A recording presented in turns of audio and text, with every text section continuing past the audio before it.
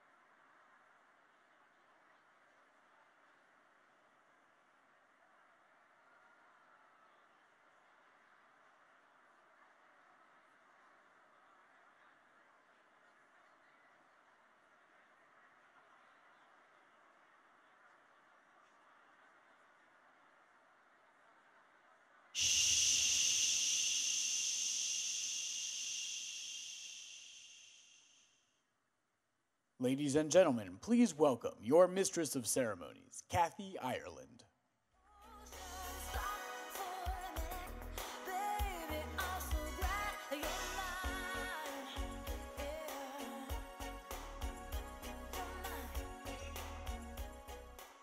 Good evening, everyone. Welcome. We are so excited to be here on this historic evening to celebrate our pro-life victories. Tonight, it is my esteemed privilege to kick off the evening by welcoming to the stage a strong vocal defender of life from our friends in the entertainment world. Please join me in welcoming award-winning recording artist Joy Vila, who will perform the national anthem. For all who are able, please stand.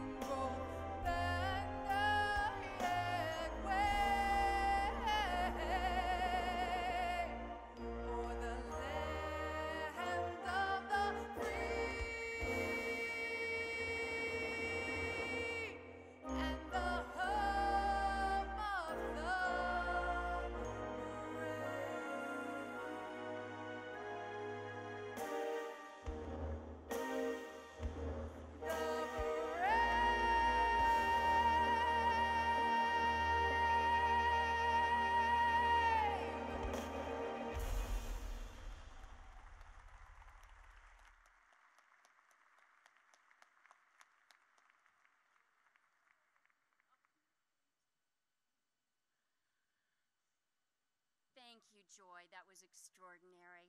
It is such a joy to see all of you here tonight. Thank you. I would now like to welcome to the stage His Excellency Archbishop Christophe Pierre to lead us in tonight's invocation.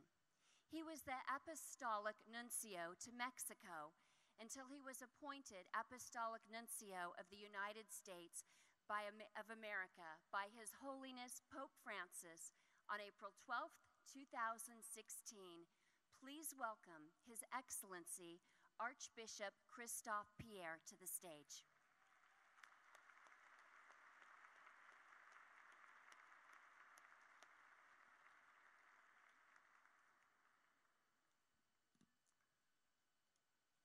Good evening.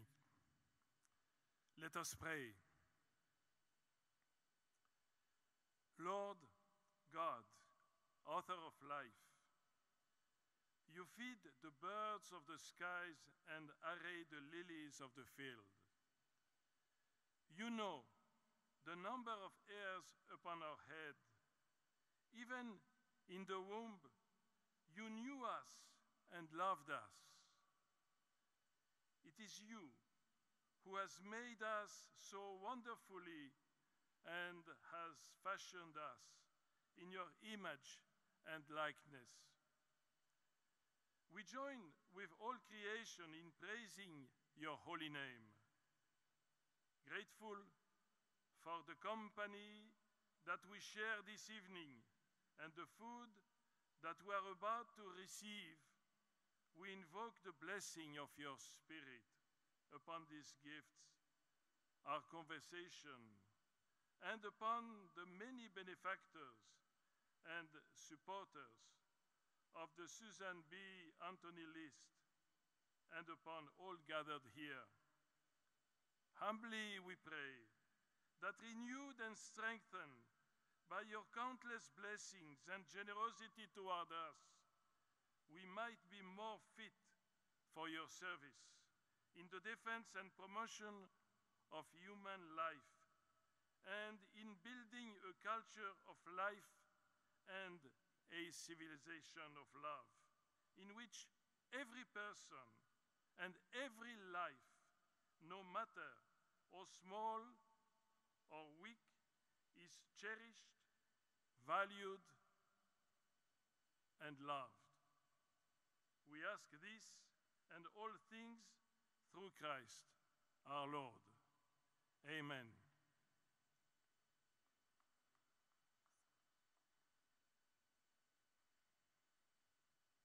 Thank you. Everyone, because we are graced by the President and each one of you are such important guests, may we all be comfortable and please begin enjoying our wonderful salads. Now, before we continue tonight's program, Marjorie has asked that you learn about a very important, meaningful collection of memorabilia from the White House Historical Association. Each of you have been automatically added into our door prize as part of your gala registration, and the winner will receive special items which are curated for you tonight by the White House Historical Association. We will draw the winner later this evening.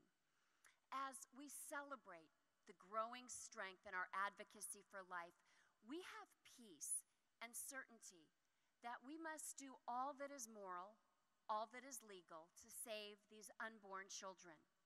We know that is true, and we know what is right. And incredibly, for many years, my heart was pro-life.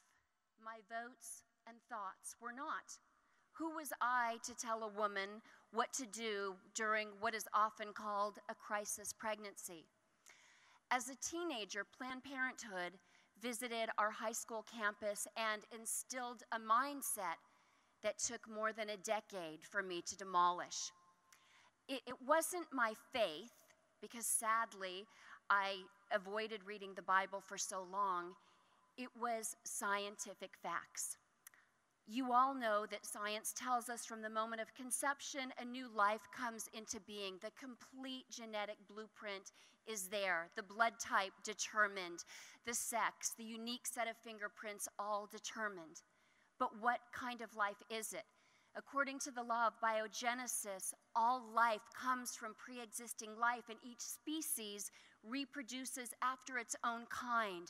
Therefore, human beings can only reproduce human beings. We don't begin as one species and suddenly become human along the way. And I didn't want to be pro-life. It terrified me, so I picked up the phone and I called Planned Parenthood and I said, help me out, give me your best argument for being pro-choice. I was told, if you get it early enough, it's just a bunch of cells, and if you get it early enough, it doesn't even look like a baby. I was like, that's it? That's all you've got? We're all a bunch of cells, and the unborn doesn't look like a baby the same way a child doesn't look like a senior citizen, but that unborn human being looks exactly the way human beings are supposed to look at that stage of life.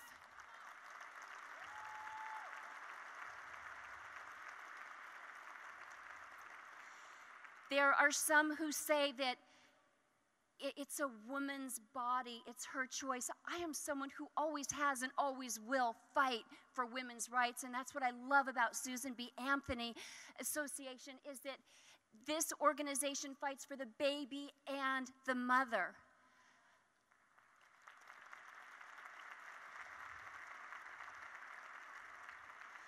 When a woman is pregnant, there's a 50% chance the baby she's carrying is a male child. That baby would have a penis. The mother clearly does not. The baby is not a part of her body. The baby resides within her body. This is a human rights crisis. Since becoming pro-life, I've spoken with our nation's leading scientists, pleading with them to please show me some shred of evidence that the unborn is not a human being. That request was met with silence, and then, well, it's very complicated, Kathy. And my response was, the situation surrounding a crisis pregnancy is complicated, and everybody who identifies as pro-life must support the mother in all these areas. But the issue itself is not complicated at all. If the unborn is not a human being, have as many abortions as you want, whenever you want. No justification is necessary. If, however, the unborn is a human being, no justification is adequate unless we are acting to save another life, the life of the mother. In that instance, we're not acting to kill, we're acting to save a life. And the tragic consequence is that the baby dies, but our intent is to save. With abortion, the sole intent is to kill.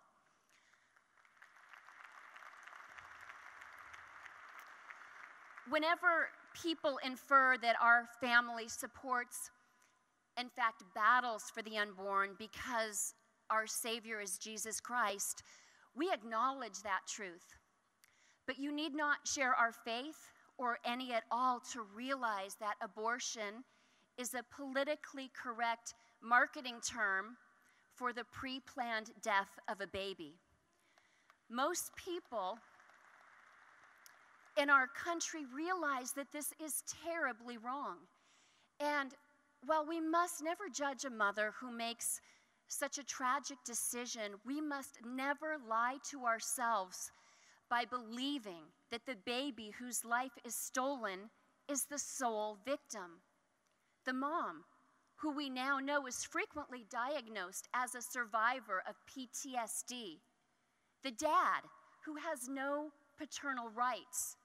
Our society, which loses the contributions that this child could potentially make. The organization which fights us relentlessly says every child should be wanted. Our response, which is so often unheard and not reported, is that every child is wanted.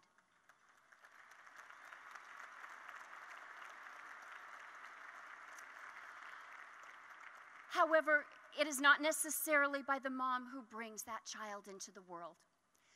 When life is destroyed in the womb, the millions of us who love, want, and would save that life have our hearts broken as well.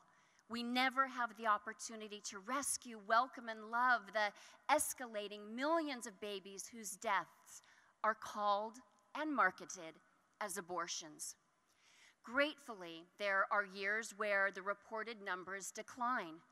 That does nothing to restore the millions of children who have already been taken from all of us.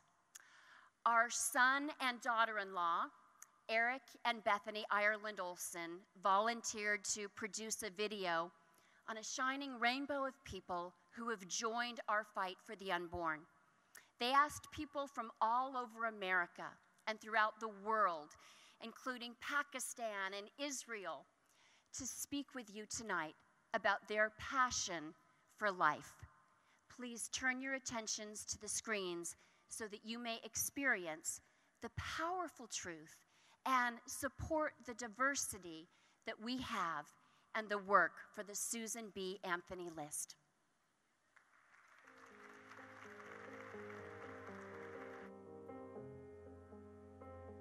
Hi, I'm Kathy Ireland. Before recognizing the inerrant, unchanging Word of God clearly confirms the humanity and value of the unborn, I became pro-life through science. Abortion isn't a woman's rights issue. It is a human rights crisis.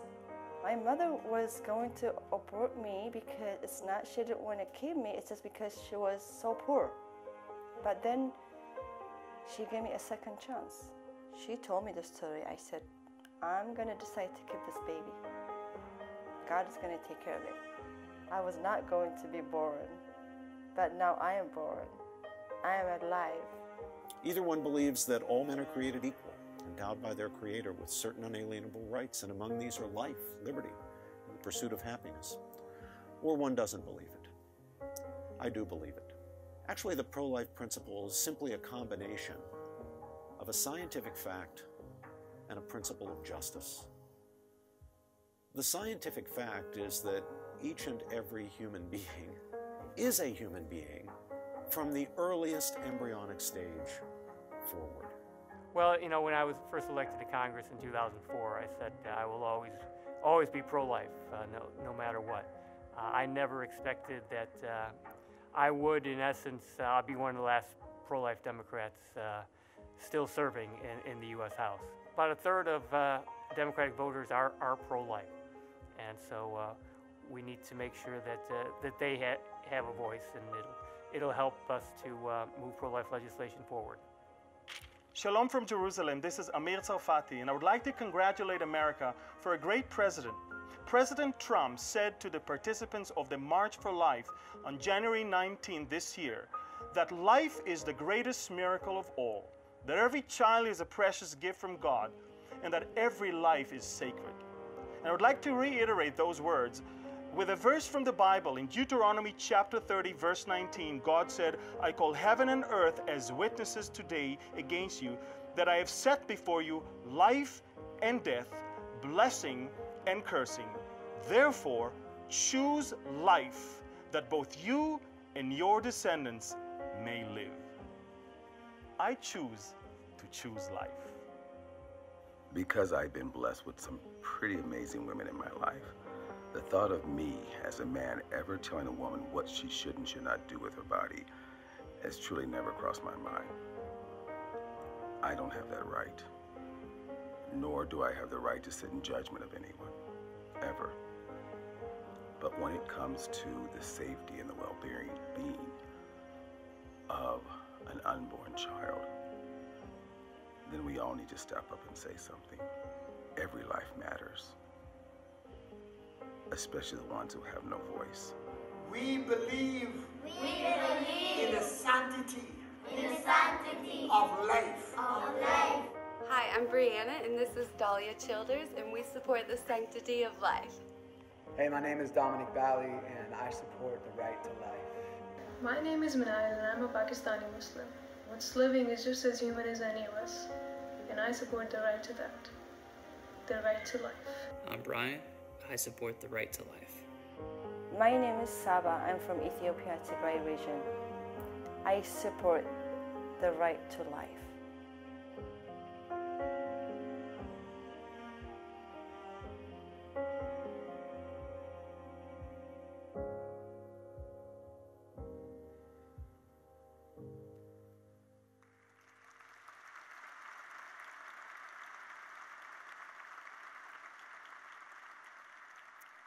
Thank you, and thank you, Eric and Bethany. As this video was being put together, it was so encouraging to recognize that the life movement is embraced by people of every faith, by people of no faith at all, by people of every socioeconomic background, every political belief, every race and color, gay activists for life, atheist activists for life. Let's shatter labels and come together and fight for the unborn.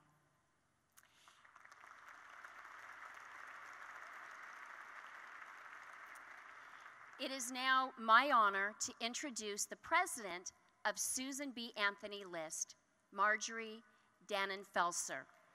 Yes.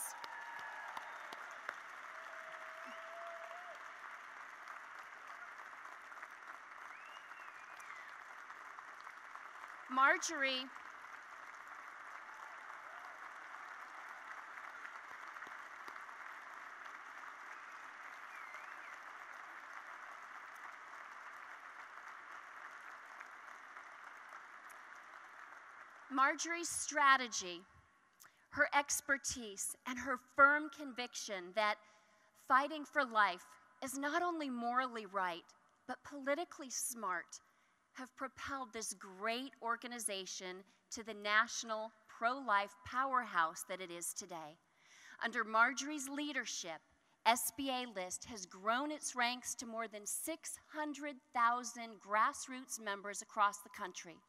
As head of SBA List, Marjorie presided over the most ambitious pro-life Get Out the Vote effort in history in 2016, reaching more than 1 million voters at their homes, and is leading SBA List to double that record ahead of this year's elections.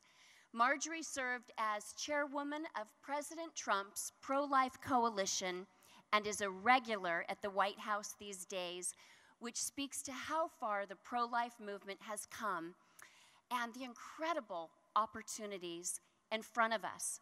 For everything Marjorie has done to advance the cause of life and promote strong women in office, we thank her. Ladies and gentlemen, please help me in welcoming my hero, Marjorie Dannon-Felser. She grew up on the side of the road where the church bells ring and strong love grows. She grew up good, she grew up slow, like American. Boy, Kathy towers in every single way. Miss Mike. Before I do you know what, introduce a certain guy, I'd like to show you in a short video what you have helped produce at the Susan B. Anthony List, which is a perfect continuation of the beauty that you saw in the video that Kathy produced. So cue the video. We know that life is the greatest miracle of all. Under my administration, we will always defend the very first right, the right to life. We've been working very carefully on the 4 commitments that the Trump-Pence ticket made to the pro-life movement. To defund Planned Parenthood, to nominate only pro-life Supreme Court justices and federal judges, to protect taxpayer funds from abortion through the Hyde Amendment, and to pass the pain-capable bill, that 20-week ban on abortion. We do have a pro-life presidency, we've got a pro-life House, we have almost a pro-life majority in the Senate. Almost isn't enough, though. The Senate matters because the Supreme Court matters. We have an opportunity, the best in 45 years since Roe versus Wade. The only way to determine the makeup of the Senate is that voters in Senate battleground states get to work. Voter mobilization this November is everything. Elections matter. Elections have tremendous consequences. We've seen that in this last election. So that is why Susan B. Anthony is so effective. They get things done. We so appreciate Susan B. Anthony List because they are grassroots. We've got a real job on our hands. We do not want to slip back, especially when we have a president who is willing to work with us on pro-life issues. The Susan B. Anthony List has the largest ground game in the nation when it comes to turning out voters to the polls on Election Day. We began our field operation last summer with canvassers visiting homes in the battleground states of Ohio, Florida, Indiana, and Missouri. We have more than 500 canvassers on the ground in those states. They've already visited more than 1 million homes. We are poised to expand into 4 additional states: Montana, North Dakota, West Virginia, and Wisconsin, where additional vulnerable pro-abortion senators must be defeated. If funding permits, our team will grow to more than 1,000 canvassers before Election Day, and we will visit a record 2 million homes to locate and motivate inconsistent pro-life voters who might otherwise stay home. The Susan B. Anthony model really works. They will knock on doors, they will send out mail-outs, they're a persuasive group. In my last Senate race, Susan B. Anthony volunteers knock on almost 50,000 doors. Those feet on the street made a big difference, and it was great to see. We won by about 48,000 votes. And if you take a look at the number of doors that Susan B. Anthony List knocked on, it was the difference maker. Most Americans are with us on the issues. They overwhelmingly oppose late-term abortion, taxpayer-funded abortion, and a radical pro-abortion agenda. However, they may not realize how critical this election is to the future of unborn children, or how extreme their senator's record is. By delivering this message personally at their homes, we increased voter turnout on average by 6.6%. We are on the verge of revolution when it comes to Roe versus Wade, and that is because there is a strong possibility that we'll have at least one opening on the Supreme Court. The most important thing that can happen this election is that voters elect senators who will confirm a Supreme Court justice who will be the final vote to overturn Roe versus Wade. And what will happen at that point? It will mean that finally our nation is free to pass laws that will save the lives of unborn little girls and boys who were intended for this world. It's worth every bit of fundraising, every blood, sweat, and tear, every moment on our knees, lobbying in the Capitol and in the U.S. Senate. It's worth it all for one particular reason. The life of one unborn boy, one unborn girl, is so valuable, and it's worth every single minute of it.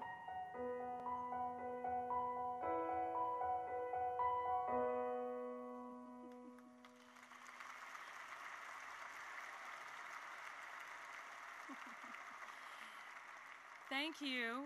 So let us clear our throat. We need about 60 seconds, and I'll be right back.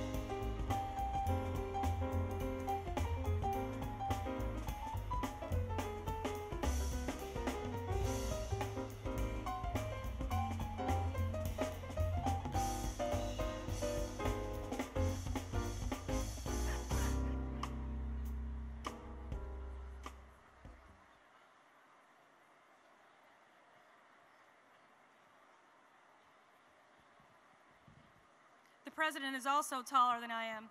He's going to have to adjust his own mic. Okay, we got everything situated. So glad to be here. Isn't this beautiful? I mean, really, look at this. We have a lot to be grateful for, don't we?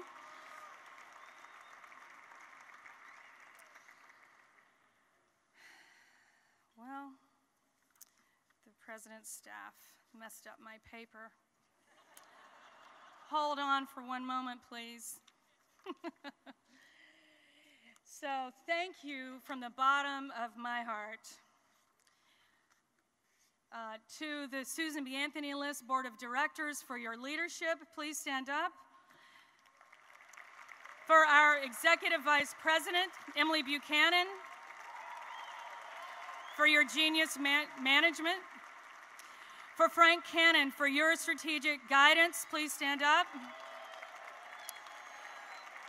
With the help of God's grace, the talent of the SBA List team, and so many of you in this room, you have nurtured and built Susan B. Anthony List step by step for such a moment as this. Ladies and gentlemen, guess who's coming for dinner tonight? The President of the United States of America.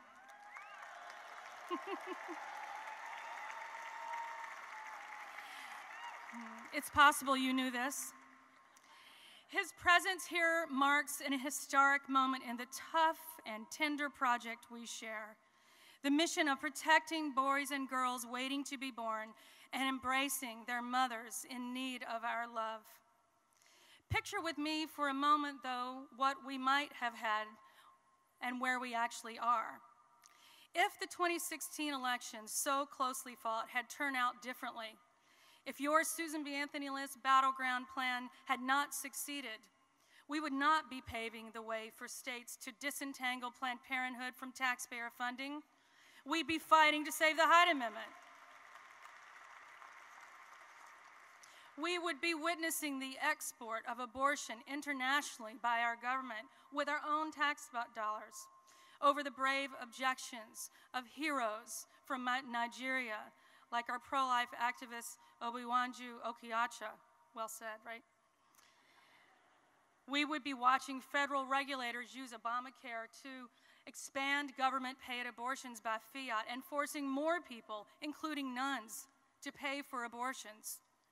We would be grieving the loss of support for women and children as pregnancy centers get forced to close down their businesses, not looking for ways in the federal government to support their beautiful work. We would not be talking about enacting pro-life laws in defiance of Roe versus Wade. We'd be strategizing around the margins to see if there was any pro-life law we could save, and watching helplessly while the government installed pro-abortion judges top to bottom on the federal bench. But we fought in 2016 for a different future. We fought for them, the mothers and the children, and they are worth fighting for.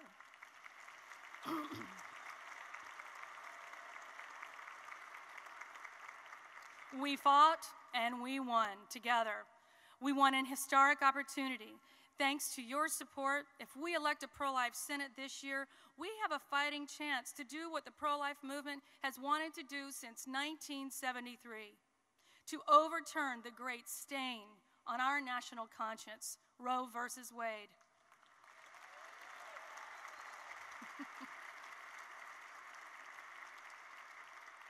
Had we stood down and allowed the forces against life to appoint new Supreme Court justices, today's opportunity would have been shut down, closed off, lost for a generation at least a generation, if not forever. But now, why do we have this chance? Because of all your hard work, your contributions, your time, your talent, your love, and because of the grace of God to whom we give thanks. But it's also because of one man who stood up for the unborn boys and girls, who invited us in and who kept his word. Many doubted, and that is understandable. We've been betrayed before. He had no record to run on. But I am here to tell you today that when it comes to life, President Trump is keeping his promises.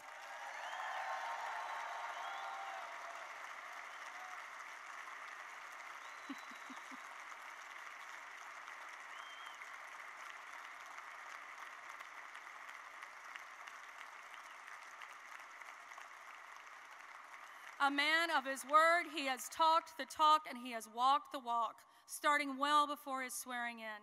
He is fighting the good fight. Yes, he's been hard at work stopping our tax dollars from funding abortion at home and abroad, but he's done more.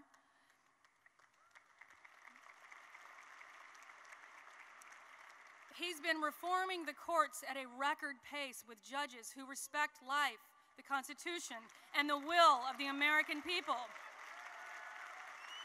But he's done more. Yes, personnel is policy, and some of the key people here tonight are testimony to President Trump's commitment to life. Kellyanne Conway, Mark Short, Paul Teller, Nick Ayers, Justin Clark, Sarah Sanders, Johnny DeStefano, and there are so many, including all the cabinet secretaries. It's impossible, and that speaks loudly, to mention all of them. President Trump has done everything in his power to protect unborn children and their mothers and get American taxpayers out of the abortion business for good.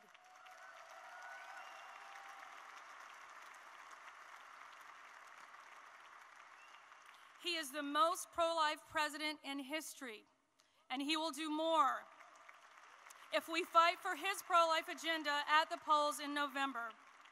We must have a Senate that's not just Republican, but pro-life.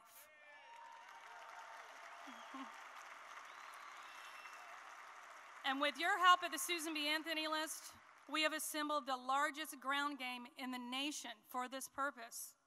This November, I promise you, and I promise the pro-abortion forces, we will be visiting millions of homes, letting voters know what their elected officials are doing here in Washington, having life-giving conversations, not just with partisans, but with citizens of every race, every creed and color, who know that late-term abortion is an abomination that must end, and that they and their children are worth fighting for.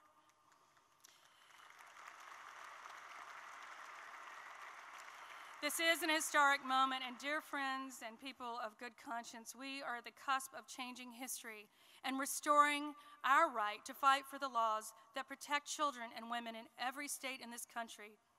We are one Supreme Court judge away, and we need not only a president we trust to appoint, but a Senate that will confirm his judges. The moment is here, and the man is too.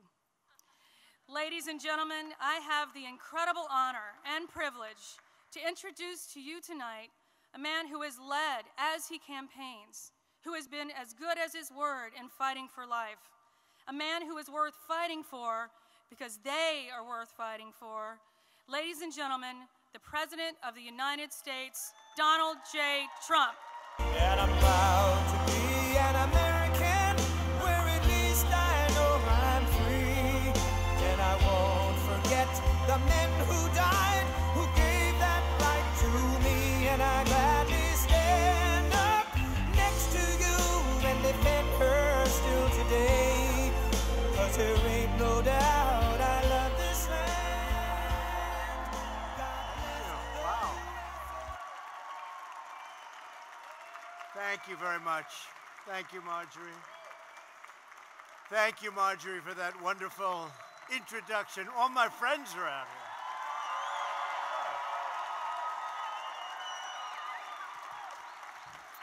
Thank you very much.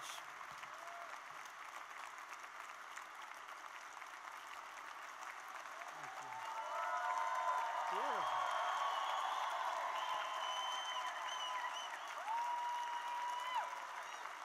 Thank you very much. Thank you. Please. Yeah.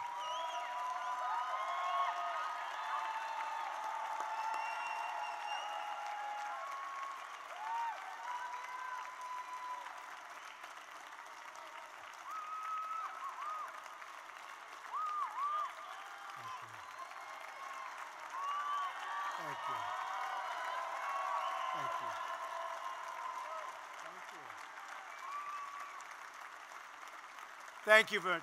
Thank you. Thank you very much. I appreciate it. So nice. And I'm thrilled to be here tonight at the very first, and as the very first president, to address this incredible group of people. I have a lot of friends in the audience. They are incredible people. And I'd also like to thank the Susan B. Anthony List chairwoman, Jane Abraham, and her husband, the Honorable Spence Abraham, for hosting this beautiful gala. Thank you both. Thank you very much. Thank you very much. Beautiful job. And we're also very glad to be joined by many wonderful members of Congress, including the legend from Louisiana, a very brave guy, Steve Scalise. Where's Steve? Where's Steve? Hi, Steve.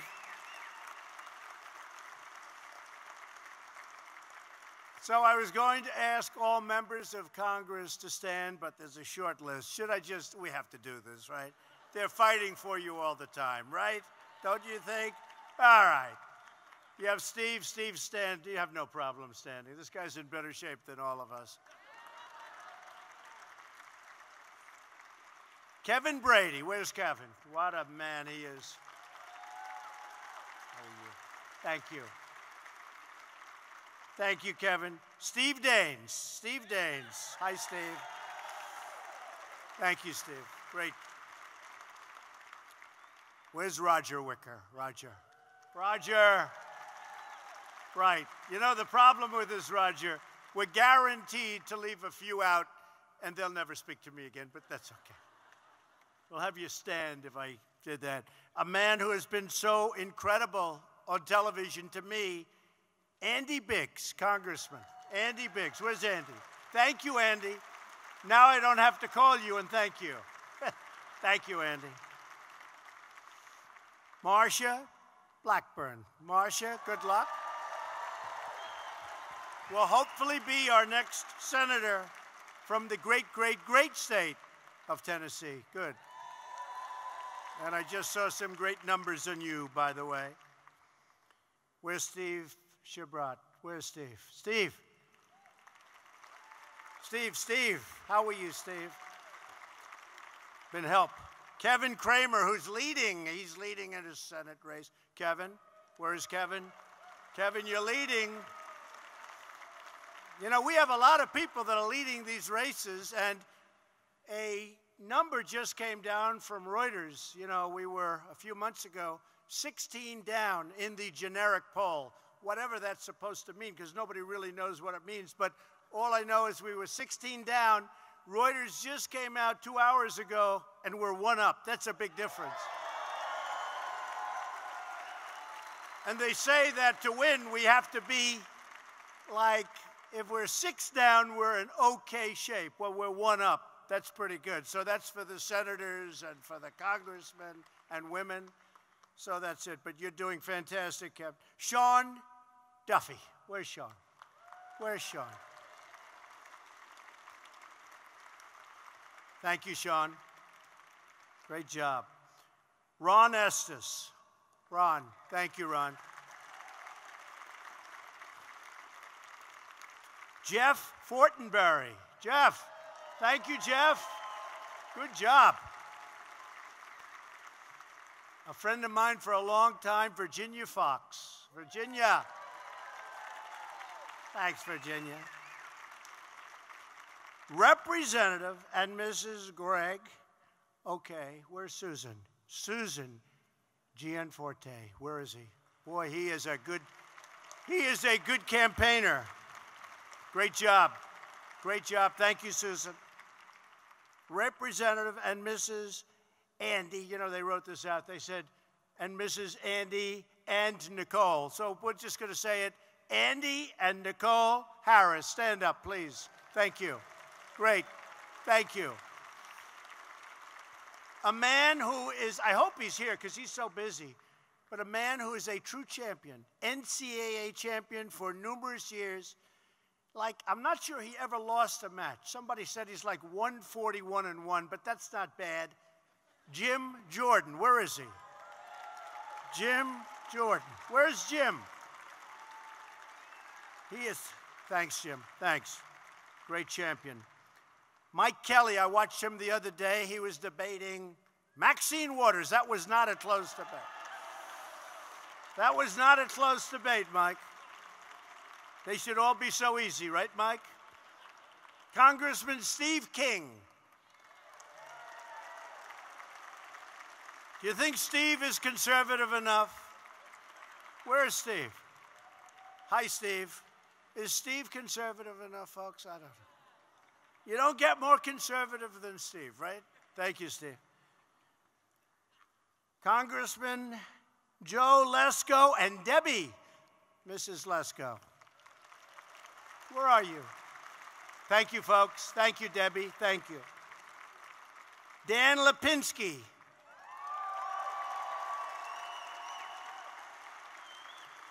Thanks, Dan. Keith Rothfuss. Good person. Thank you, Keith. Great job. Great job you're doing. Oh, this man's Central Casting. I watch him all the time. Don't know him well, but I'll get to know him. John Rutherford. Where is he, John? Central Casting. Great job, John. He's always defending me. Actually, most of you are always defending me, and that's okay. And from my neck of the woods, Claudia Tenney. Thank you, Claudia. Thank you. And for those many that I've left out, I'm sorry, but I said, give me a totally complete list, and I will call you tomorrow, and I will apologize personally, all right? But every day between now and November, we must work together to elect more lawmakers who share our values, cherish our heritage, and proudly stand for life.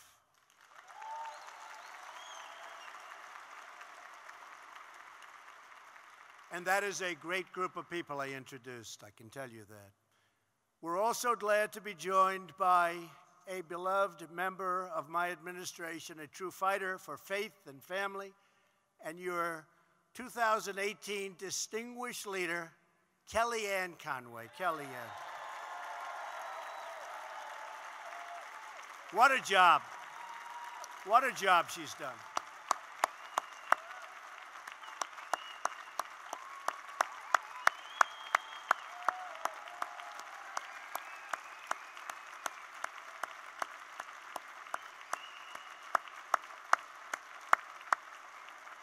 She is some fighter. She'll do the shows that nobody else dares go near. I'll say, do this one or that one. No problem, sir. Others say, sir, do you think I could take a pass, please? I beg you, please. Great going, Kellyanne. Thank you. What a help. What a help. Finally, to all of the friends, activists, and supporters of the Life movement who are here this evening, so many. This was a record crowd. Your hard work helped us to achieve this historic victory, our historic victory, one of the great victories of all time in politics. That beautiful, beautiful evening, November. Remember that evening? Could it have been more beautiful? 2016. That November 8th. 2016. On the other side, you had some very unhappy campers. I get to watch. They were not happy. They were going to have a big, beautiful party. Didn't turn out to be such a good party.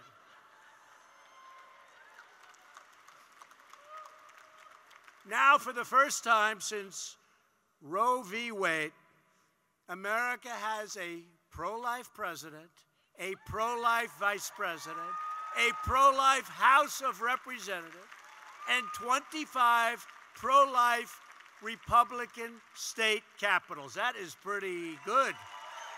That is pretty good. Wow. That is pretty good. When I ran for office, I pledged to stand for life. And as president, that's exactly what I've done.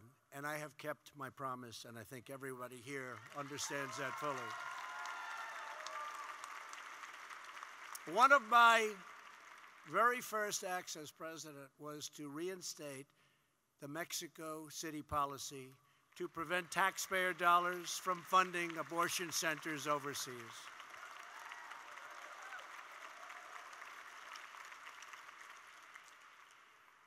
It's a little reminiscent of Ronald Reagan.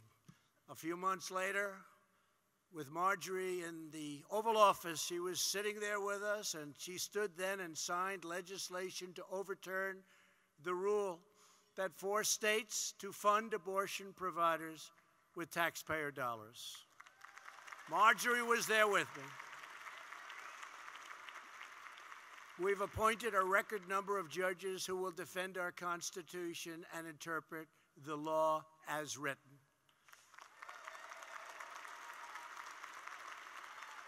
And we're putting onto the bench a record number of judges, and in a short period of time, we were going to have and are going to have probably the all-time record for the appointment of judges, and I'm very excited about that. My administration has also taken bold action to protect religious liberty. And today we are making another historic announcement. For decades, American taxpayers have been wrongfully forced to subsidize the abortion industry through Title X federal funding. So today, we have kept another promise. My administration has proposed a new rule to prohibit Title X funding from going to any clinic that performs abortions.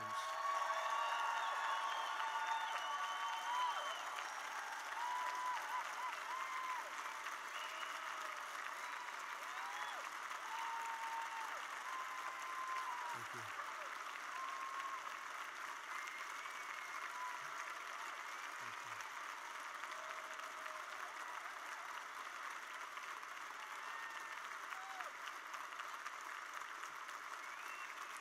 Thank you.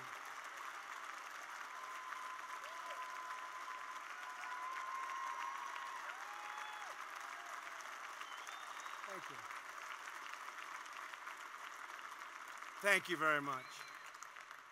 We're also seeking passage of the 20-week abortion bill, which would end painful late-term abortions nationwide.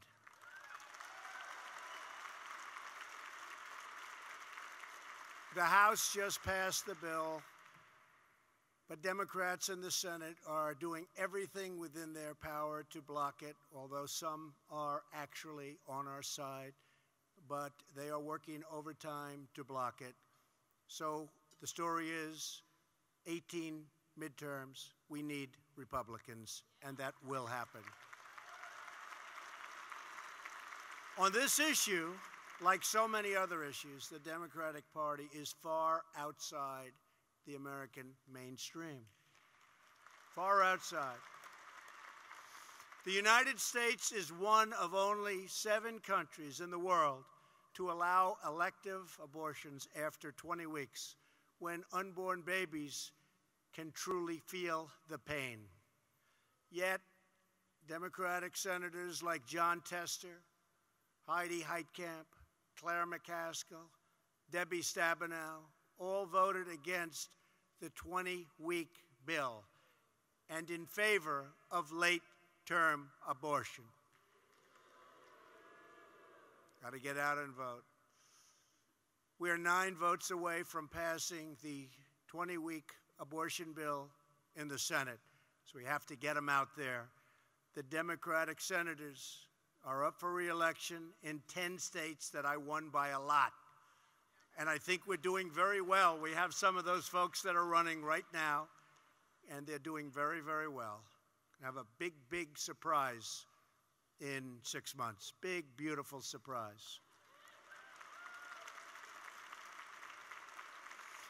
If we work hard between now and November, every one of these states can be flipped to a senator who shares our values and votes our agenda. Democrats like to campaign as moderates at election time, but when they go to Washington, they always vote for the radical Pelosi agenda down the line. Can you imagine having Nancy Pelosi as the Speaker of the House? Can you imagine? No, can you imagine? That's why we're putting in place a massive campaign for a midterm victory this November. We will need to elect more members of Congress who will protect life, support our military, secure our borders, and grow our economy and continue making America great again.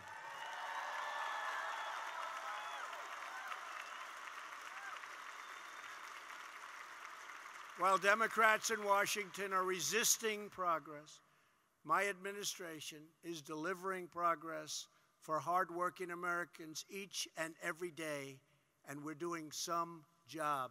Since the election, we have created more than 3.3 million new jobs.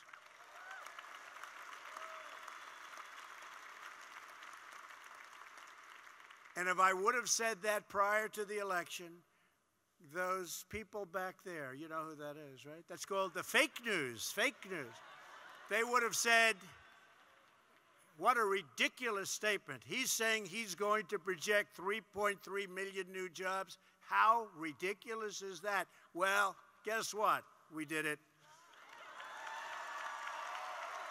Fake news. Something I'm very proud of. African American unemployment is at the lowest level in history.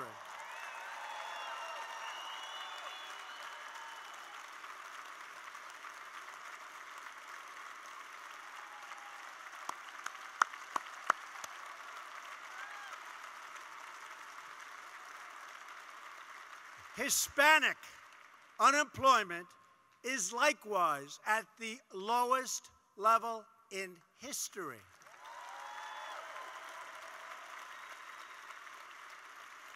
Women unemployment is at the lowest level in 19 years. And something you haven't heard for 21 years, wages are rising at the fastest pace in more than time. They said 21. I did hear 19. I have to be very accurate with these folks. Let's put it this way. Wages are rising at a very fast level. Very fast.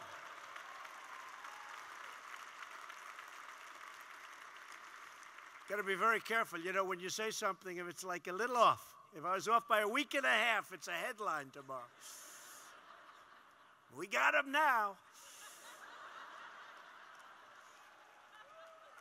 Something very important, small business optimism, is the highest that it's ever been, ever recorded. And our great House Ways and Means Chairman, Kevin Brady, joins us tonight, has done an incredible job. Thank you, Kevin. With his leadership, Republicans passed the biggest tax cut and reform in American history. And we doubled the child tax credit.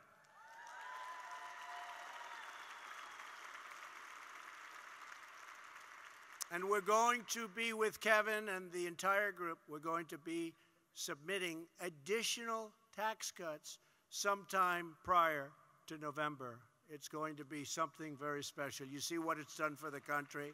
It's going to be something very, very special. And by the way, Nancy Pelosi and the group, you heard her the other day. She wants to raise your taxes. They want to get rid of the tax cut bill and raise your taxes. Somehow, I don't think that plays well, but you never know, right? Wants to raise your taxes. And my presidential budget was the first in history to include a proposal for nationwide paid family leave. Good, Steve. Good. We want to honor the invaluable time parents spend with their newborn children. On foreign affairs, you've been reading a lot about foreign affairs. We're getting very high marks in foreign affairs, actually. We are, as a country, respected again. It's been a long time. Because we've restored American strength and confidence. Our military, and we just had it approved, $700 billion. It's historic funding for our great military. $700 billion. And we have left the horrible, one-sided, miserable Iran deal. It's gone.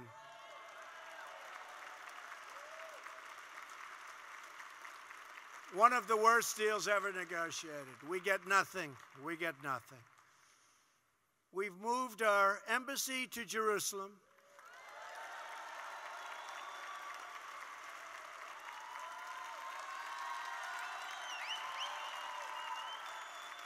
Thank you. And we are renegotiating trade deals to bring jobs and wealth back home to America where they and it belongs. Working hard on the trade deals. But if Democrats gain power, they will try to reverse these incredible gains. These are historic gains. They will try and reverse many of them. So your vote in 2018 is every bit as important as your vote in 2016. Although I'm not sure I really believe that, but you know. I don't know who the hell wrote that line. I'm not sure. But it's still important, remember that.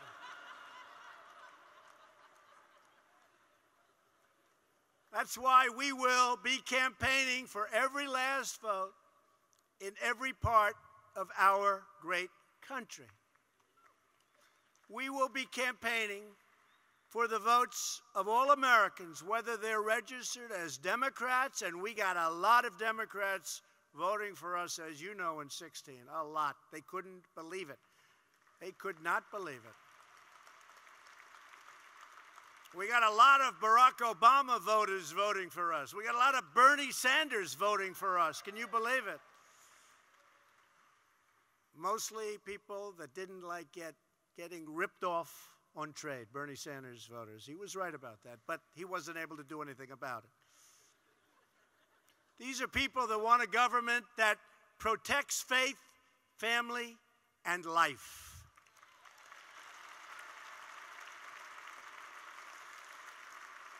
To support Republican candidates, I have helped raise a record-breaking $175 million for the Republican National Committee. Nobody has ever been close. And as part of our unprecedented effort, our great Vice President, a true leader in the pro-life movement, Mike has been a true leader, has been working to elect more and more Republicans. We will be appealing to voters all across America who previously sent a Democrat to Washington only to discover they elected a proxy vote for Chuck Schumer and Nancy Pelosi. These are people that don't believe in borders, don't believe in fighting crime, don't believe in making a strong military. They don't believe in what the people in this room believe, that I can tell you. So we have to do a great job. If Democrats ever gained power, they would try to put up the taxes, so many things, open those borders. They don't want walls. They don't want people stopping. And the other day, just the other day, Nancy Pelosi came out in favor of MS-13. That's the first time I've heard that. She wants them to be treated with respect, as do other Democrats. That's not going to be happening. We're not going to release violent criminals into our country. We're going to shut down everything we have to shut down, and we're going to open up the great American energy. We are going to open up our energy, and in all fairness, that's already happened. We are now a net exporter of energy for the first time. And we all know what a Democratic majority would mean, especially for the people in this room on the Supreme Court. These are the stakes on Election Day, and this is why you need to fight for victory in November. We can't be complacent. What happens historically, a tremendous percentage of the time, you win the presidential election, you become complacent, you're happy. Oh, we won, isn't it wonderful? Then you have another election comes up pretty quickly. 2 years, all of these congressmen can tell you. See, the senators, they like their term a little bit better. How about changing some of them to 2 years, too? I don't think it's going to be. That would be a tough vote in the Senate, wouldn't it? But all of a sudden, you come up again, and they get complacent. They say, oh, we just won. So we sit back. The other side has energy, and they win. It's a tremendous percentage of the time. I honestly don't believe that's going to happen this time, and it's starting to show up in the polls. Really don't believe it. Every values voter must be energized, mobilized, and engaged. You have to get out there. This organization bears the name of one of the greatest champions of freedom in American history, Susan B. Anthony. She fought for decades to end slavery, to secure women's right to vote, and to respect the dignity of every single person. A great person, a great woman was she. Now we have a chance to honor her legacy and restore the first right in the Declaration of Independence. It's called the right to life. Here with us this evening are Lisa and Bruce Alexander and their family from Gaithersburg, Maryland, good place.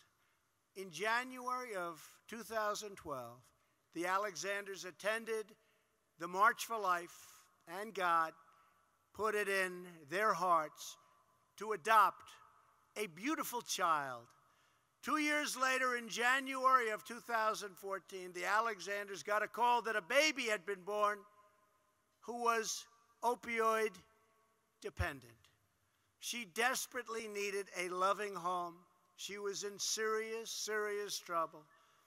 And the Alexanders welcomed her into their home with wide open arms.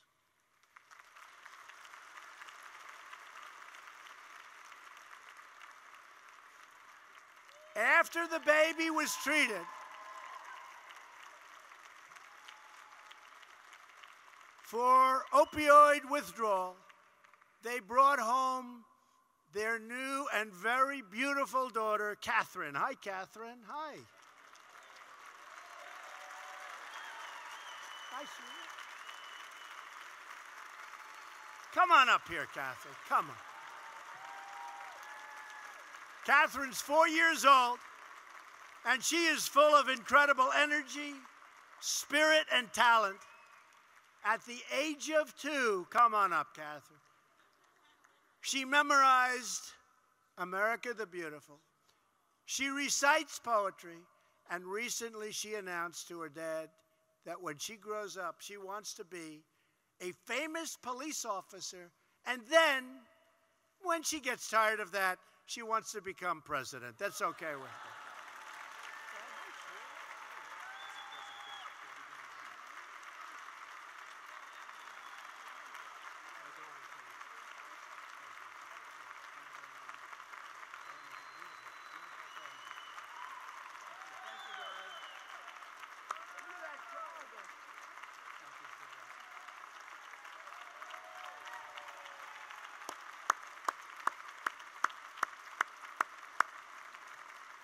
She'll be president someday.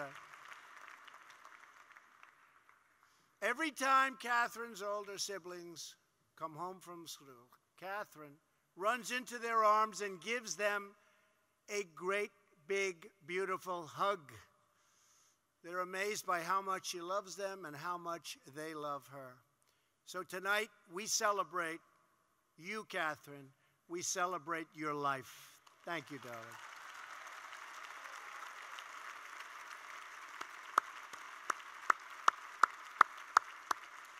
And we celebrate all lives. We celebrate the loving choice of adoption. Catherine reminds us that every life is sacred and that every child is a precious gift from God. So true.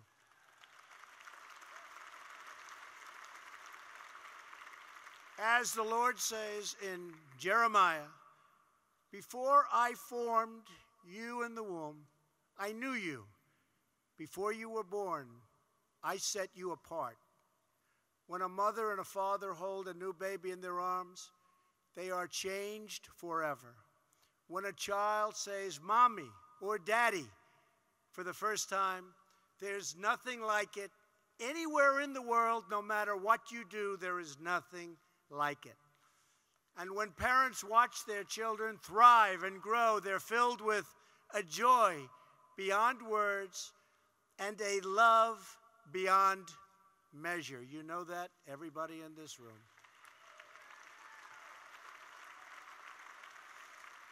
When we look into the eyes of a newborn child, there is no doubt we see the beauty of the human soul and the mystery of God's great creation. We know that every life has meaning and that every life is totally worth protecting.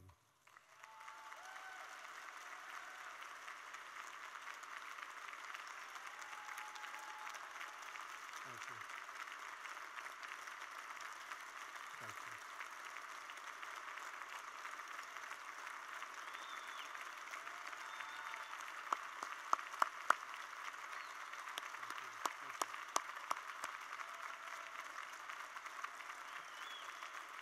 Thank you. Thank you.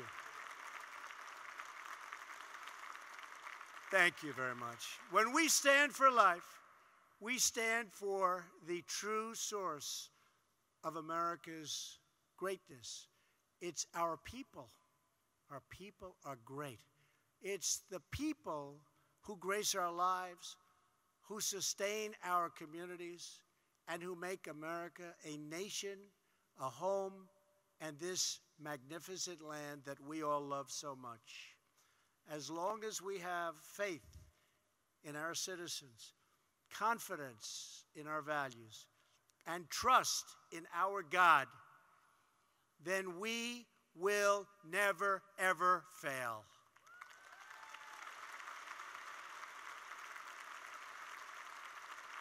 Our nation will thrive, our people will prosper, and America will be greater than ever before. And that's what's happening.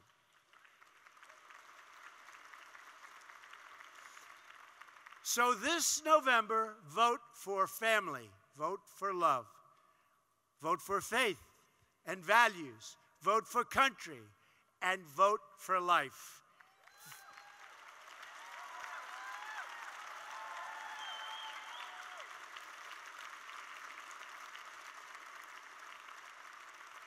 I want to just end by thanking the Susan B. Anthony list. You are very, very special people.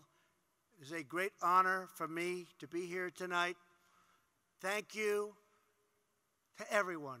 Thank you to Life and Liberty. God bless you, and God bless America. Thank you very much. Thank you.